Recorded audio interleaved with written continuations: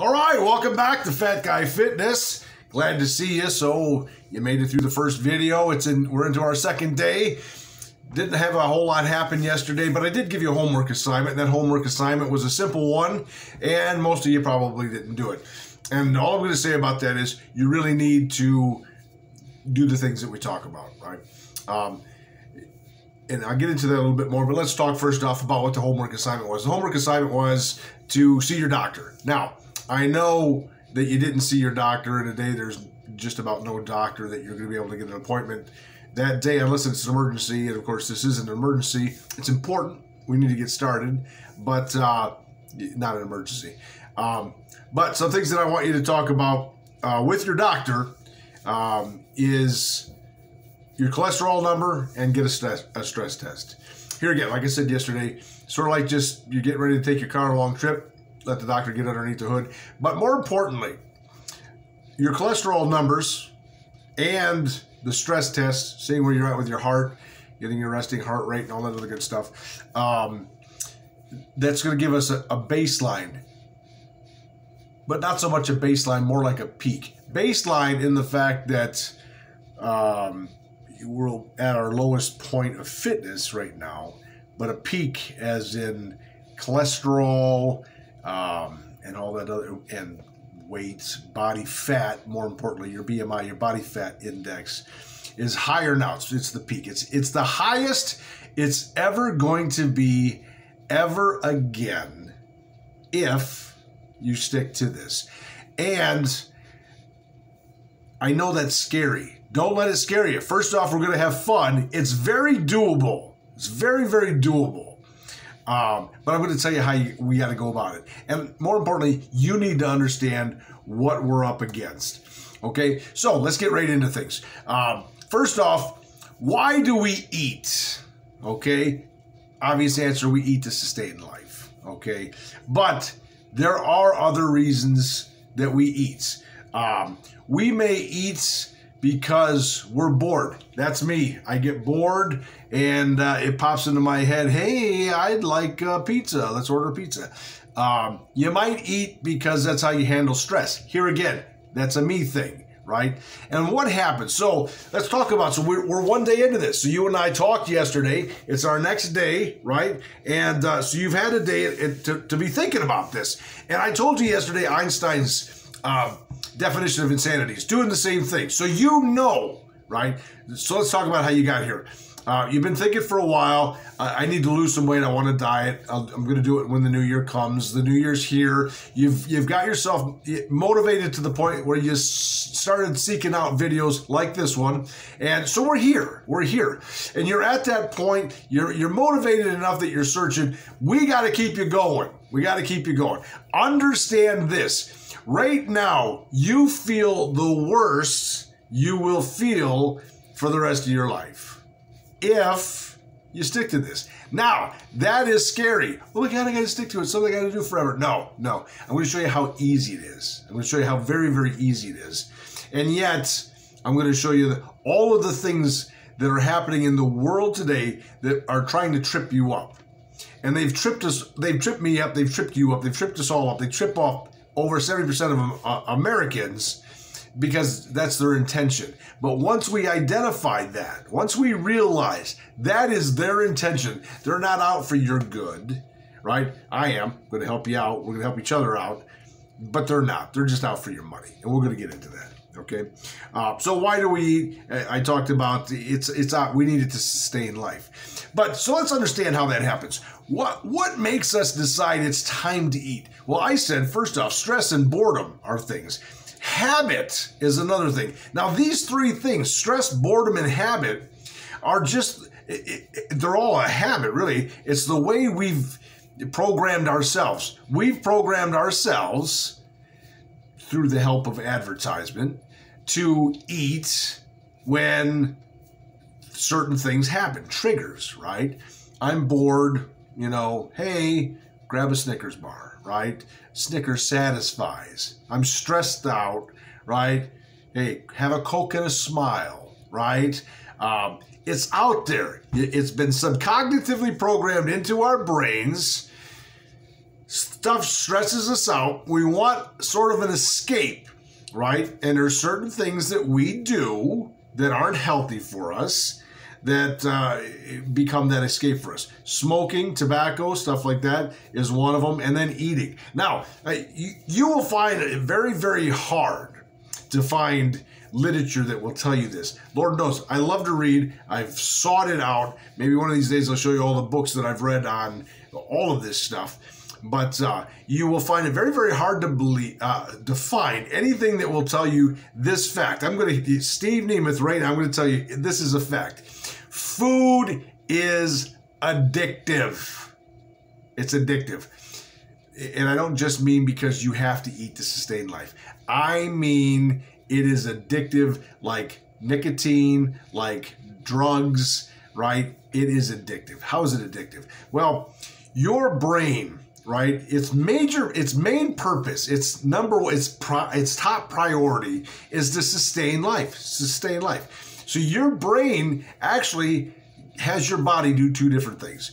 One, when it feels like, hey, it's time for some energy. We need some energy, right? So let's go out. We need some fuel, more importantly, not so much energy. We need fuel. We need to fuel the body, right? So the brain makes you hungry, right? It sends out signals to the body, more importantly, to the old stomach, to your cognitive processors, and says, hey, we're hungry, let's eat, right? And sometimes it does it subtly, and because life is so busy, you don't necessarily notice it right away, and so your brain says, hey, I'm in charge. I told you I want fuel. You're ignoring. So then it really kicks it into overdrive, and then you're like, wow, I'm hungry. To the point where you may actually become hangry. Happens to me, right? My brain just says, hey, you know what? Enough of all this other stuff. I either want a distraction or whatever, or it's just you haven't fueled me in a long time. So now I'm hangry, right? And so you have to address that need, and what do? Because now we can't really think about much else. It's a pressing thing, right? We're more focused on that than we want to be. So we're going to just succumb to the urge. What's quick? What's here? What can I do? Right? Do I order a pizza? Do I go get some Taco Bell? Whatever. We grab the quick and easy. And the processed foods and the cheese and the fats and the calories, they're there, right? And they're there for a reason. Why do we crave these things? Well, our bodies really weren't made for the modern world. We weren't made so that everything could take care of us. We weren't made to have a 7-Eleven and a Wendy's on every corner, right? We evolved through a time period when you had to seek out and hunt and gather your food, and it wasn't always readily available. So our bodies do certain things. One, the cravings, right? We crave high calories. Why? Well, back in the days when we were trying to survive, our ancestors were trying to survive, you sometimes had to get in and get out.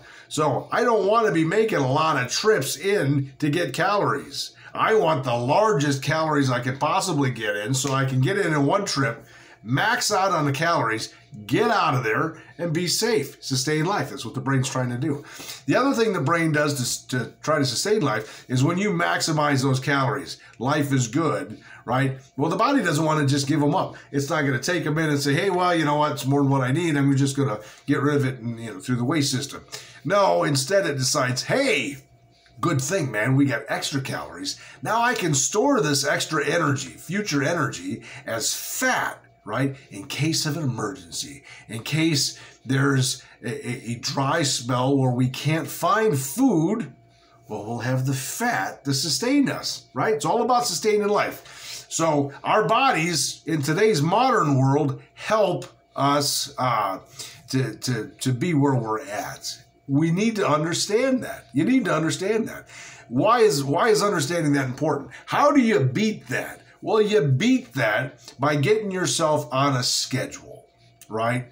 And I'm going to encourage you, today's homework assignment, I'm going to give it to you a little early here. Today's homework assignment is to get yourself a book so that you can start writing down like the date and keeping track of what you eat, when you eat it, what time you ate, why you ate. Oh my God, Steve, what is the matter with you? I don't want to do all of that because I'm lazy.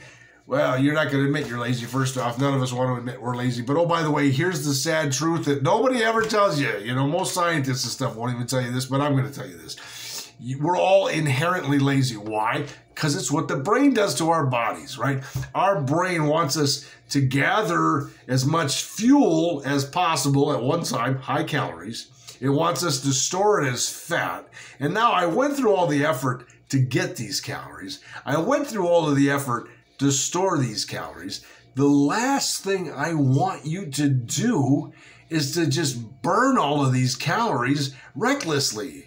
Right? So I'm going to make you lazy. I'm going to make you lethargic. So classic example. Think about Thanksgiving dinner, man. And they can talk about it's cortisol. It's all this other stuff. It's the body's like, hey, bonus, man. Look what you did for me. You went out and got all of this, all these calories. We're stuffed, right? Mission accomplished. The last thing your body wants to do when the tank is full is to get out on the highway and run at max, right? It doesn't. It wants you to lay down, relax, and sleep.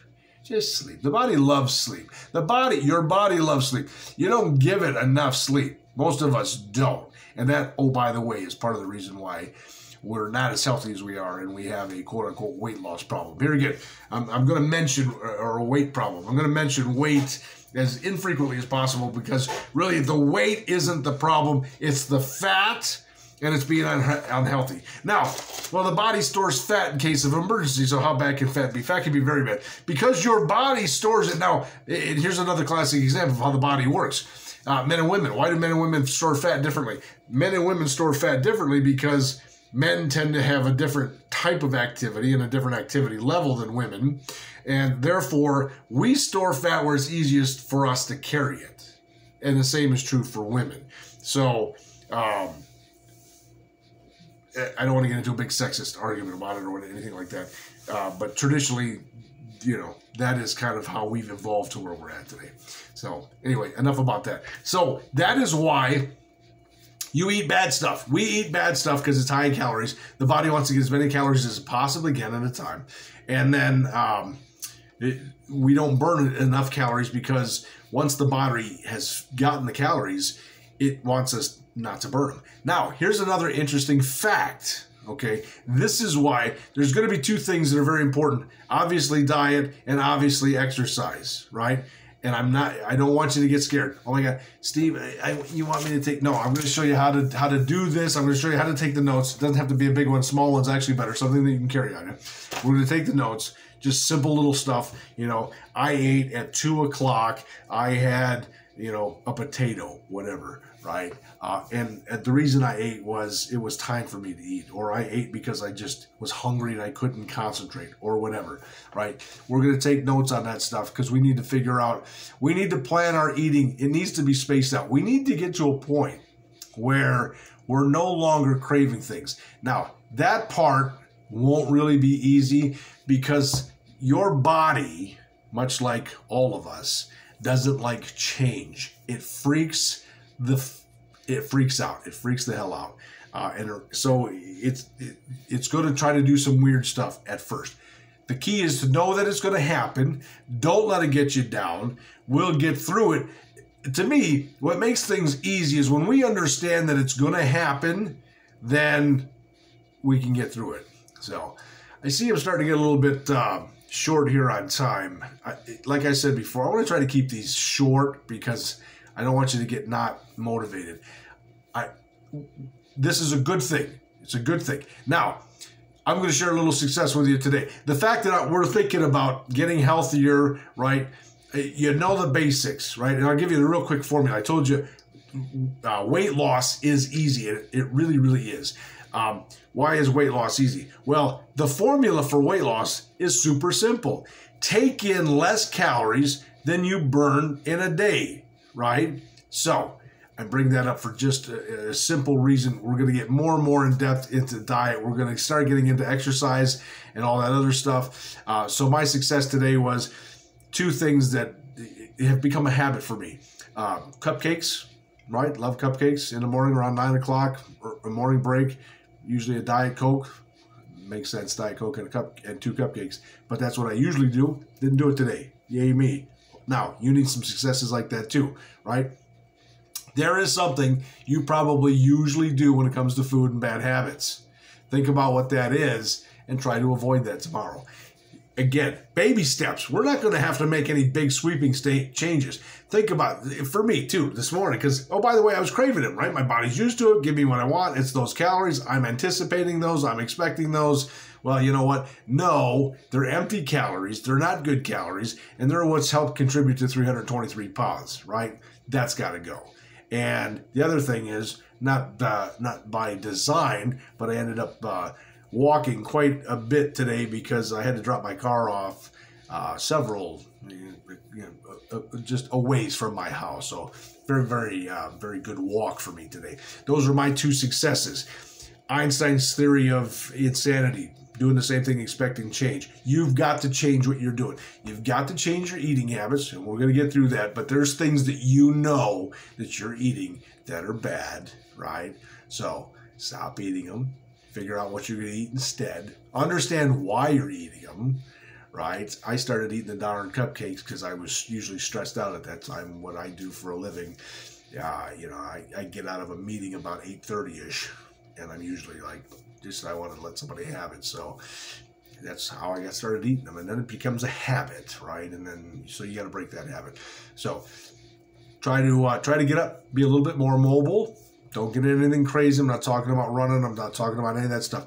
Just simple little stuff. Get up, walk around the house. You find yourself sitting down, ask yourself why you're sitting down. Well, Steve, I'm sitting down because I'm watching television. Steve, I'm sitting down because I'm reading or whatever. That's great. You've got to make being healthy a priority. And when you know that, just get up, do a little bit of walking around. I love you guys. We're going to get through this. It's not even getting through this. We're changing our lives. We're changing our lives to a healthier lifestyle. It's going to be awesome. You're going to love it. People are going to give you compliments. You're going to be happy you did it. Stick in there. Make the doctor's appointment. Find out the cholesterol. Get the stress test. Get yourself a notebook, and I'll see you tomorrow.